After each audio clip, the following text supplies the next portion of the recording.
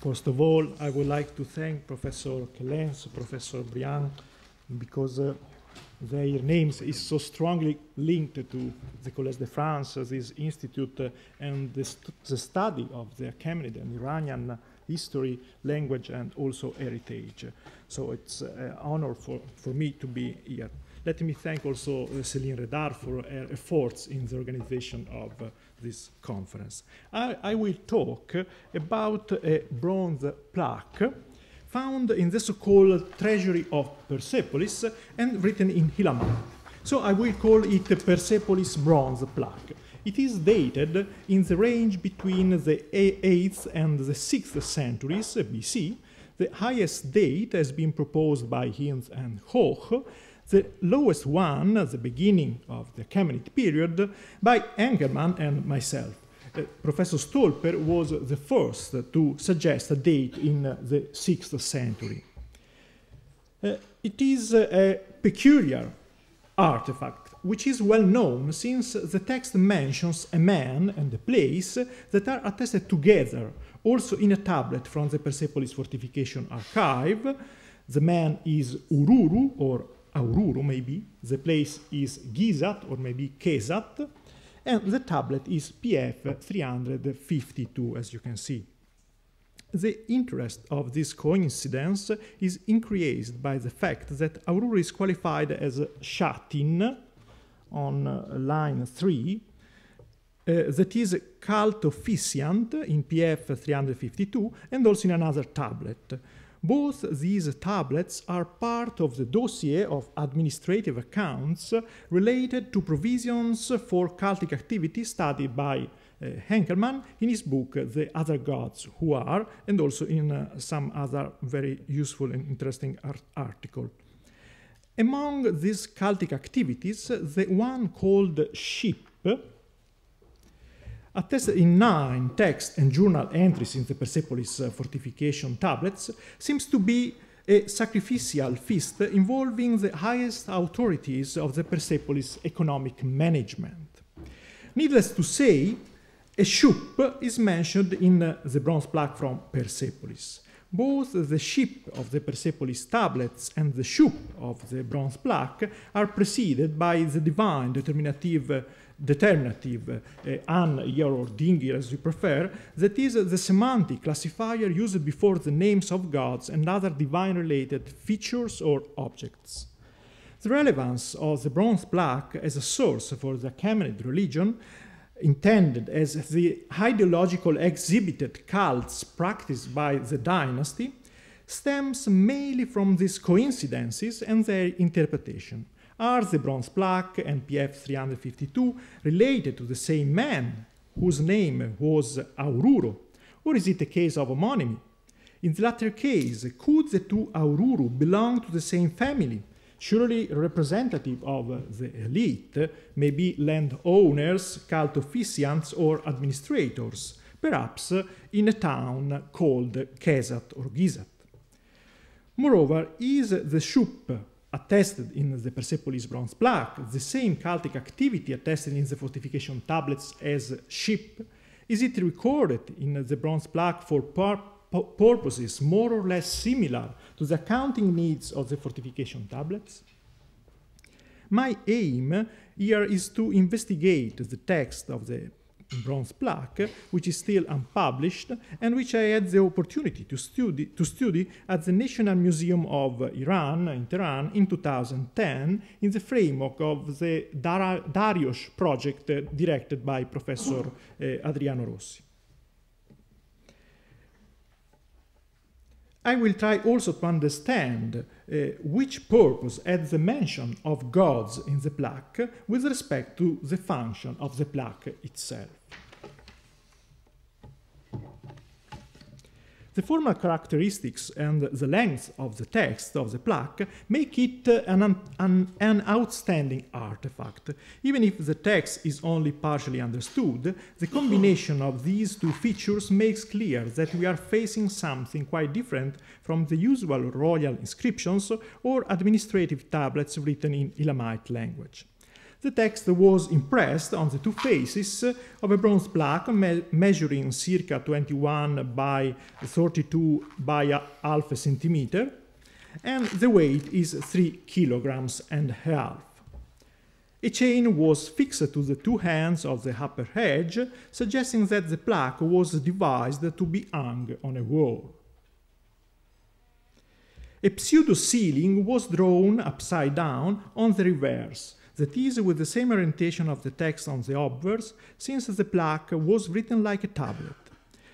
The obverse was face up, the plaque was found among charred matters on the floor of room 56 of the so-called treasury of Persepolis.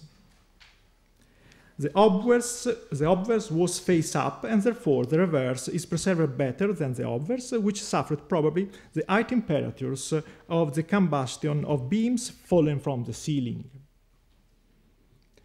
It seems that recently, after its discovery and the subsequent cleaning at the Oriental Institute of Chicago, someone tried to remove a wide encrustation on the obverse with a chisel.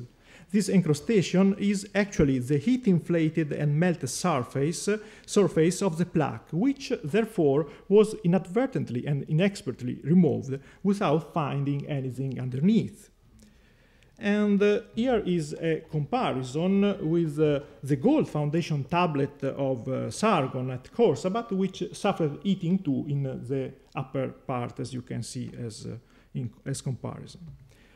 In some small parts, the heat-inflated surface chipped away, leaving in view the underlying inner core, and it seems that the plaque was made in two steps, first producing the core and letting it harden, then enveloping it in a further layer of bronze, which was impressed with the chisel when it was still soft. The inner core was not entirely hardened, and the wedge impressions affected also its hidden surface, in correspondence to the small areas where the inner core surface is exposed. These details are relevant for the understanding of the function of the text, but I don't linger on them since they are discussed in a previous article of mine published in the volume Sousa and Delam, edited by Jan Tavernier and Catherine de Graaf. So here is just a small gallery of Elamite artifact in bronze here at the Louvre, with all these artifacts are inscribed, but these, as you can see also at first sight, are quite different from the Persepolis bronze plaque. An interesting formal parallel is provided instead by a metal plaque from Hattuja, and it is, to my knowledge, the only extant inscribed bronze artifact from the Hittite world. It was discovered by chance during restoration work on the city wall in 1986, in a pit underneath the street pavement. Its size, as you can see, is comparable, they are in scale, is comparable to the Persepolis bronze plaque, which is just a little smaller. The reverse is written upside down with respect to the obverse, like an ordinary tablet, and in the same way of the bronze plaque from Persepolis. The plaque was hung by means of two chains passing through the holes and held there by the different sides of the ending link. The text, published by Otten, represents a treaty between Hittite king Tut-Kaliya IV, we are in the 13th century BC, and Kurunta, king of Tarkuntasha. The ending of the text is noteworthy since it is explicitly stated that the tablet was written in 7 exemplars and sealed with 2 seals named after gods. As you can see, this tablet is compiled in 7 exemplars and has been sealed with the seal of the sun goddess of Arina and with the seal of the weather god of Hatti. Notwithstanding this statement, the plaque itself is not sealed, but it is interesting to compare it to the bronze plaque from Persepolis, which is actually sealed with the incised pseudo-sealing that we have seen before.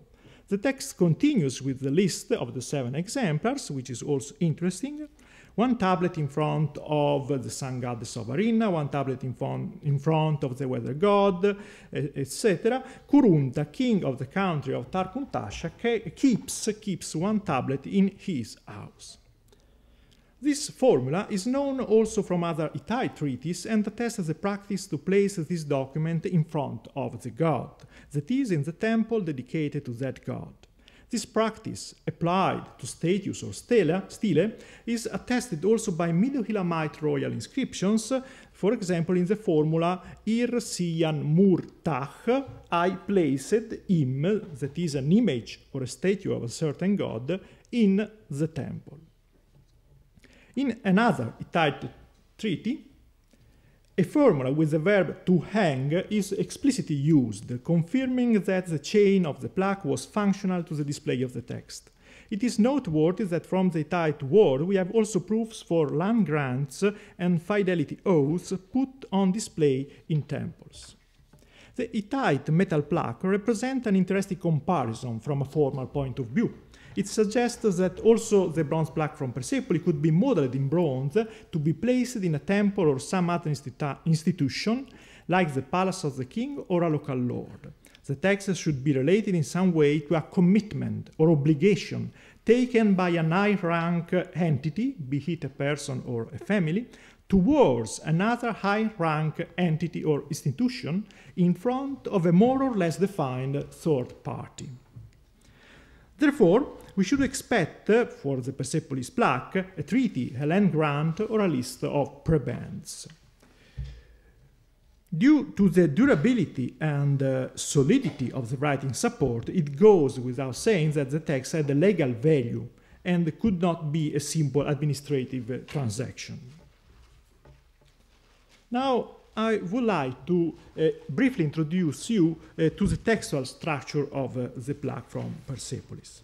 The first line of text on the obverse are wholly lost for a height corresponding to 13 or 14 lines, but we cannot be sure that all were actually inscribed.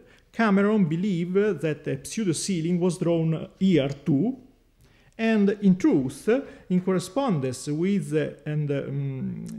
in truth, one can see bits of carved lines and no cuneiform signs in the teeny areas where the original surface seems to have been preserved, just near the center of this picture.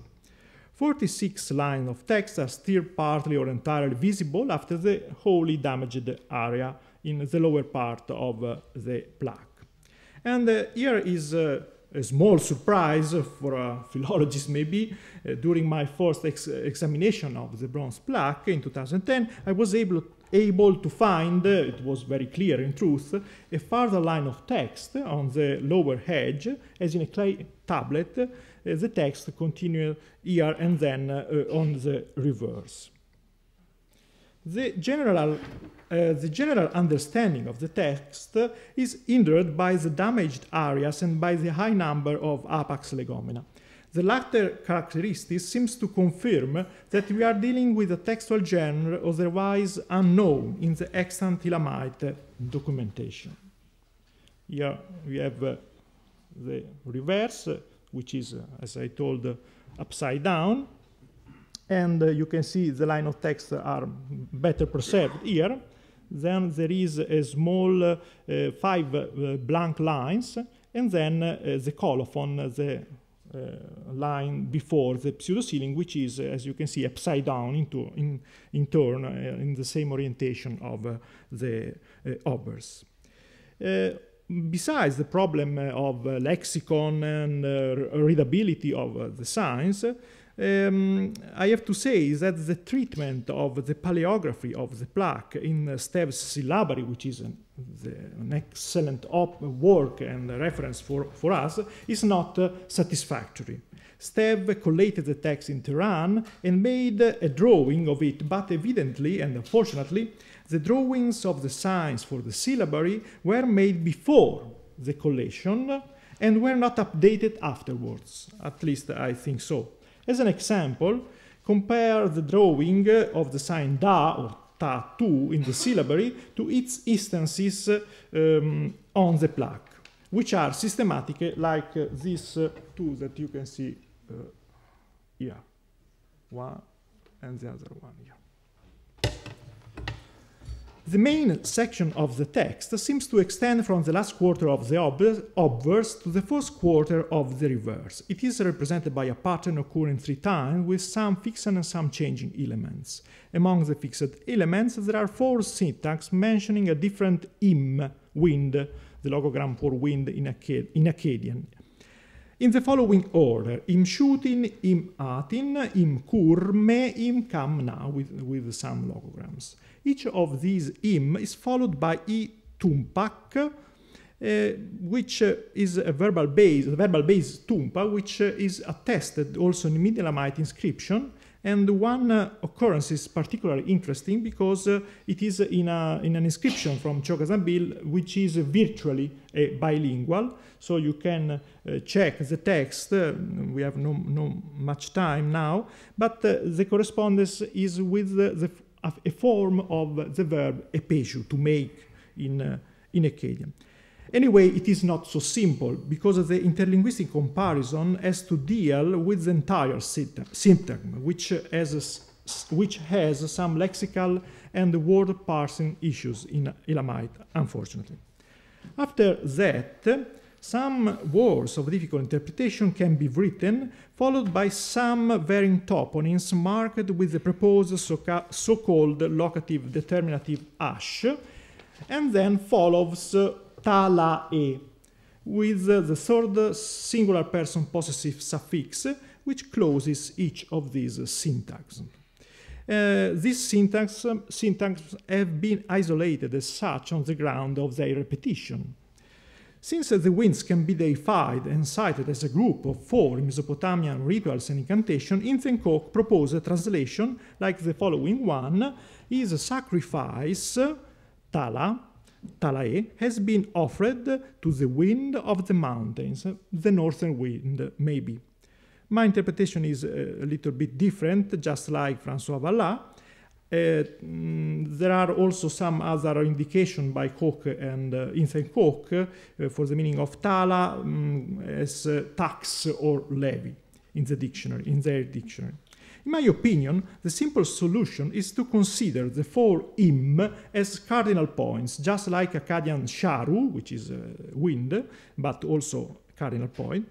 And moreover, the cardinal points are ordered according to the Mesopotamian tradition. So we have south, shooting, north, east, and west. The name of the south cardinal point derives from its Akkadian name, which is Shutu. So shooting and Shutu, it's the same. Kur clearly indicates the east, in my opinion, that is the mountainous land in a Mesopotamian and also a Susian perspective, from a Mesopotamian point of view. The presence of toponyms after Tumpak supports this interpretation. So, in my opinion, we are dealing here with lands, and talae is a reference to their boundaries according to the 4 cardinal points.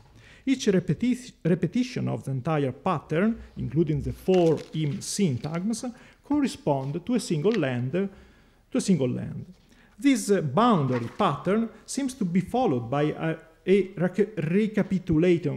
recapitulating section opened by the sign pap, summing up, something in sum, followed by other toponyms, in turn followed by some problematical words, and then by i-hu-pasha, which is a verbal form that we know from the Byzantine inscription with the meaning of to follow the law. But it's very difficult for me to find the exact meaning here. So the understanding of this pattern is the key for the understanding of the entire text, since also the excellent parts of the second and third quarters of the obverse seems to fit in this pattern. It is interesting to note, therefore, that we are not dealing here with offerings to gods, as suggested Hinth and Hoch, this is my opinion at least, and note also that im is not preceded by the divine classifier an, so it should not be a god like Hadad or something like this.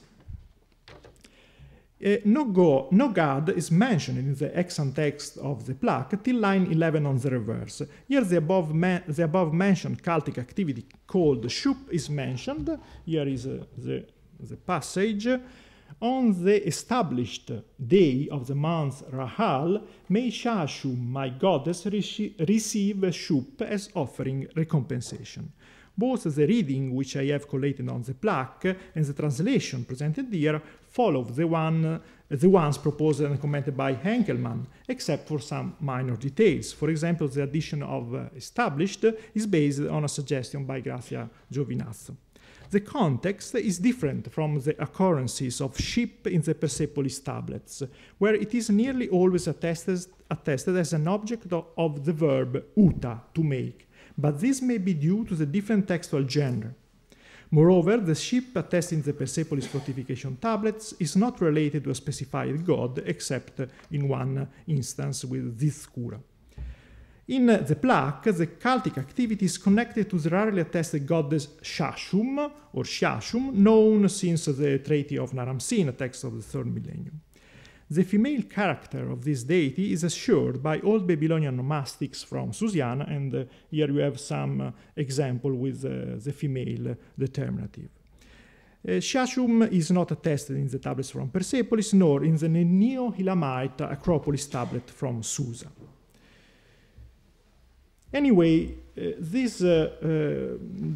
then follow a passage that is very interesting, in my opinion, because we have a number of given items, among which one can find Mushen, bird, tea, arrow, kubabar, silver, udunita, sheep, goat, and these names suggest that it is a list of offering of some goods that are given to someone. And in a case, one of these name or offerings is followed by the name of the god Napirisha, preceded by the divine classifier. So this connection reminds me of some Acropolis tablets from Susa, Neo-Elamite text, late Neo-Elamite text, such as MDP 912, where a given number of bows, ban, here in the text, arrows, apti, shafts of arrows, gi, on the first line, and arrowheads, sach, were received, tush or duish, as you prefer, by the god Shazi of Halik. And in other tablets, we have some other gods. For example, in MDP 910, we have the god Shimut, and it is interesting that it is followed also, like Shazi before, Shazi Halikra, line 5-6 of the first text. Shimut in the second text is followed by a place name, Kadanura, Kadanu. R is the way to connect the two names. So Shimut of Kadanu, Shazi of Halik. And it's interesting in my view. In other cases, only Nap, God, is written, and we don't know if it was the god or a god. So here are some examples, and in all these cases you can see tush or dush, so he received, this god received the goods that are listed there. So Shashum is attested other 3 times on the Persepolis Bronze Plaque, and she is followed also by a title, just like the case of Shazi and Shimut, and this title is Shashu Keshatira, so Shashum of Kesat or Kaisat, which is a place which is attested elsewhere in the Persepolis fortification tablets beside the bronze plaque. This latter epithet seems to confirm the centrality of Kesat among the other toponyms mentioned in the bronze plaque, and it's important also from a ritual point of view. Now the concluding section starts on line 27, and one can read Hat Napirisha Nahunte Ak Shashum Helkalaer, another kind of apposition or epithet, Napir Ur, my god, Shashum, my god, and then I would restore tacni. So reading the entire translation that I suggest, the punishing staff of Napirisha, Nahunte, and Shashum, my goddess, may be placed over him who will damage my building, my works, whatever I have done. Two interpretations have been proposed for Hat, which is known also from some Middle Elamite royal inscriptions, where it introduces the consequences of evil deeds perpetrated against the object dedicated to a certain god through the inscription. The first, as a loan from Akkadian Hatu, panic, fear, or from Akkadian Hatu, with the emphatic T, scepter or staff.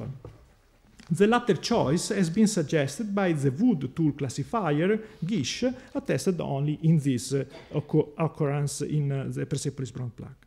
This formula therefore introduces an elaborate course against who will damage the text or will not respect maybe its statements, its legal statements. I have to omit here a section that I have shared in the version of the paper that I sent to the organizers, that is the hypothesis that Aururo is an Iranian name. And anyway, I will be happy to receive your comments, your critics afterwards about this hypothesis. I am obviously not sure, and I think we have to distinct Iranian to be Aururo as an Iranian, linguistical Iranian name, and as the ethnic appartenance of Ururu, the people, the person itself. So, the Persepolis Bronze Plaque seems to stem from a cultural context different from the one attested by the Persepolis tablet or the Achéménides royal inscriptions. The lexicon and the textual formulas find comparisons in the Middle and New Elamite inscription, and the mention of gods goes back to the Old and Middle Elamite tradition. And the paleography can be compared also to Neo-Elamite texts, like some tablets from Susa. Anyway, this may be due only to the different textual genres of the documents from Persepolis and the document from Susa. So I think that we have to search for similarities between the bronze plaque and the fortification tablets, especially in onomastic. As you can see, there are some points of connection between the bronze plaque and the Persepolis fortification tablet.